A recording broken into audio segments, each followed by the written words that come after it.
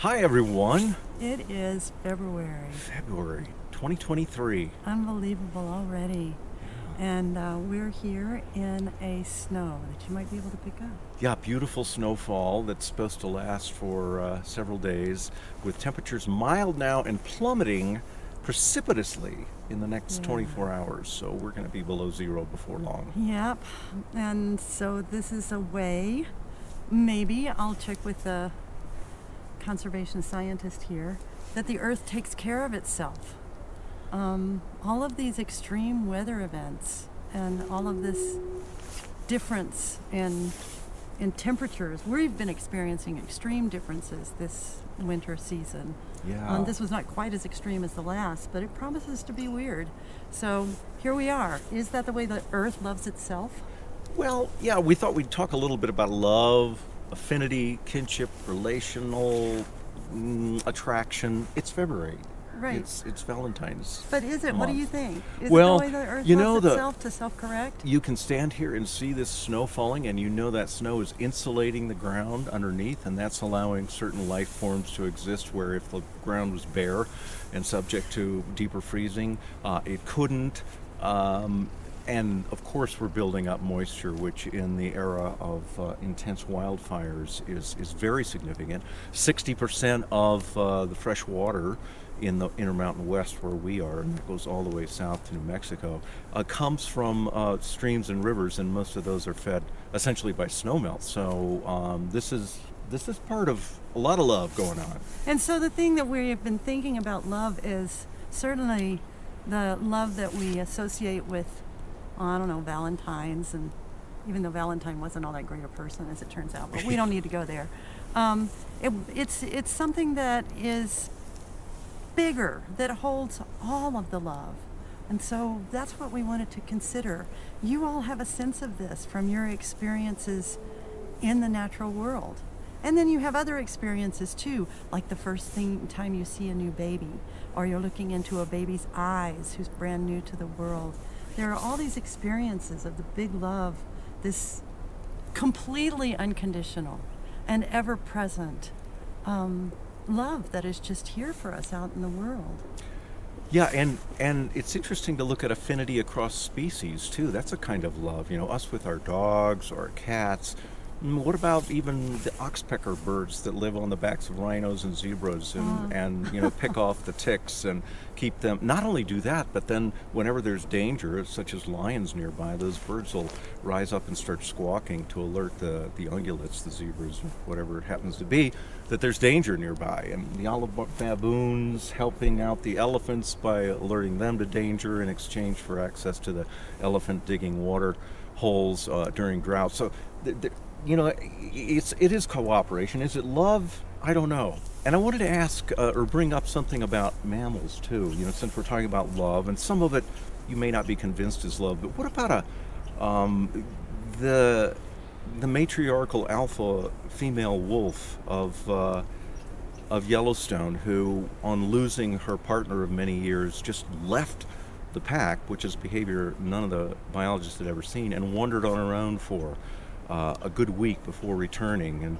what about the elephants who go back and visit the sites of the bones of beloved herd members who have died? Or Taliqua the whale. Taliqua the whale, Yeah. right, that pushed her dead calf for over 1,000 miles up the coast, not wanting to let it go. That would seem to be identifiable as some kind of deep love, because can't you measure the depth of the lost of what was lost by virtue of how much affection and love there was? Yeah, and that's a curious thing, because we have these frontal lobes and because we have this habit of the way, these habits of the ways we've organized our own knowledge.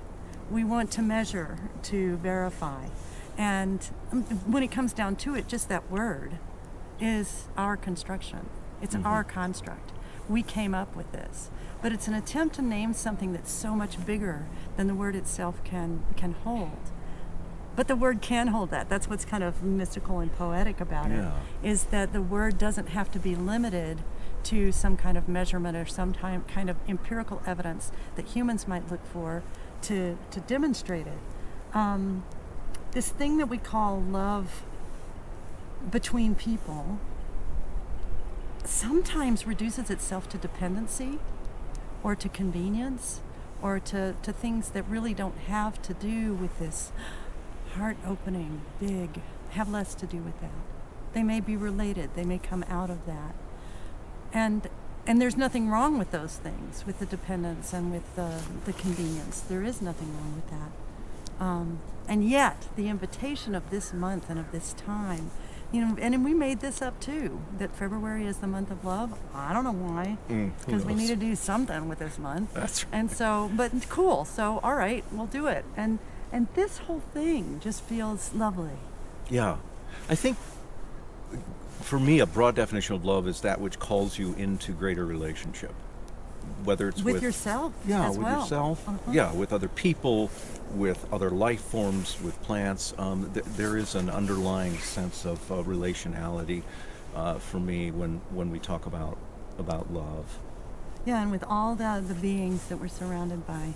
Yeah, thank you. That I like that. And even, it's interesting, our bodies, as all organisms, evolved over all these millions of years from sort of simple standalone life forms that ended up getting together because they could accomplish more as a unit than they could individually, and that happened over and over and over and over again until we got to multicell organisms and so forth. And so now we've got these living tributes to cooperation and affinity and bonding. So maybe we're just love quite physically. Right, we are in form.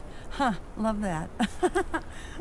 The thing about survival and love, you are probably all familiar with Abraham Maslow's hierarchy of needs. And in this triangle, the first level is for food and shelter, and just to take care of the bodily form and keep it going. But shortly above that is the need for belonging. And this need for belonging is one that is the expression of wishing to be, or of the impulse to be loved and to find a place and a way to be loved. All of us have that impulse. And here's the deal for us all to check out. To what extent are we never without love as long as our planet is viable? This planet and its phenomena that keep us alive and keep itself alive, it serves itself. That's what we were talking about first. Yeah. All these corrections that the planet is making in the face of climate changes that have been largely human caused. So what does the planet do? It figures out how to accommodate. And maybe the humans get to come along. We're going to see. But in some ways we could argue that it's today, that it's a matter of love. Just how in love are we? How in love are we with this natural world? Yeah, we're standing here benefiting from all these phytoncides and positive chemicals that influence our physiology coming off these spruce trees. I love them back for that, besides that, for their beauty, for their scent. So again, we're really talking about celebrating relationships and sort of a kind of positive dependency, interdependent, is really what we're talking about. Yeah. And I think that love embraces that concept of interdependence. I have a friend named Kwang Kim. There's a book I wrote that it's 100 voices. Americans talk about change. Longer story, but he's the 100th voice.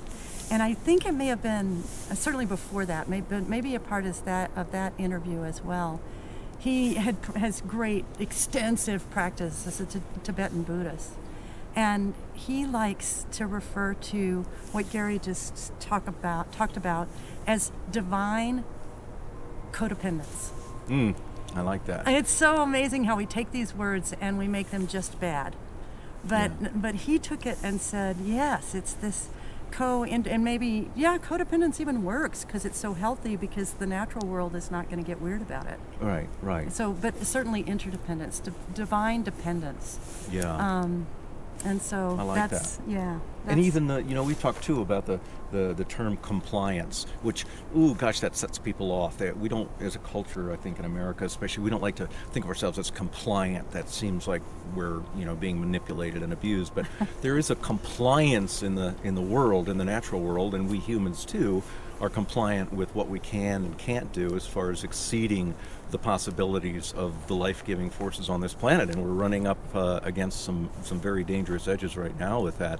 So maybe love has a kind of compliance in some ways. I wish there was another word, and interdependence. Yeah. So again, I mean, this is one more thing, and then we probably ought to wrap it up for this month. But that is kind of a call to all of us to actually balance the masculine and feminine in that love within each of us, regardless of the gender assigned at birth, regardless of the gender that you choose to identify with, or no gender at all.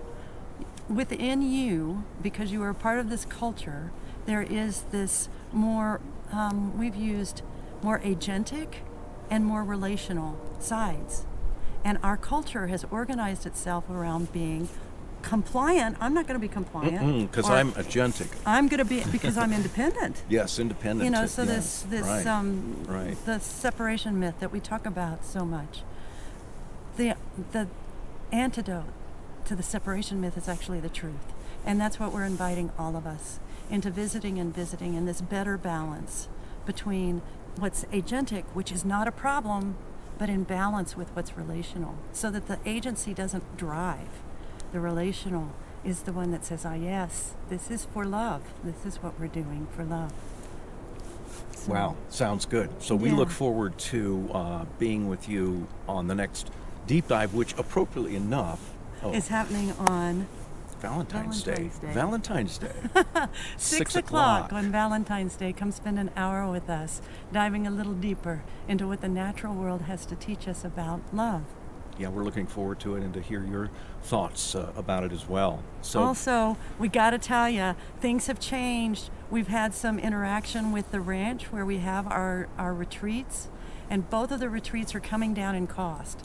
So if the earlier information has been prohibitive, stay tuned, because we're going to be putting that information out, and we really look forward to having. We're so excited to be able to bring then so those are in June around the solstice. One of them is the 20th, I'm not going to do it correctly, 20th to the 24th. The other is the 26th to the 30th, I think. And one of them is focused on full ecology, who are you now, with all of this that's been going on in our lives in the past 4 years. The other one is focused on writers. Writers, a a very limited group, probably 10 people at most, one-on-one time, careful craft workshops, and at the same time, afternoons with us out in the Centennial Valley, which, if you've never been there, and I've been in Montana 35 years, and it is to me one of the most beautiful spots in the entire state. And so just for the sake of waking up every morning and watching trumpeter swans float down the river in front of your cabin, and on and on and on, this is a special, special place. And remember, for the writers among you, you're always writing. And so all of these experiences count. Yeah. All right, so those things also, if you haven't yet, sign up for our newsletter at www.fullecology.com and connect with us by email at connect@fullecology.com. And you can also see a little bit about those workshops Mary was talking about at fullecology.com. You'll find the links to get to descriptions of those. For the retreats, Retreats. Yeah. Okay, everybody. All right. Happy February. Happy February. Yes. Take care. Feel the love. Yeah. See you soon.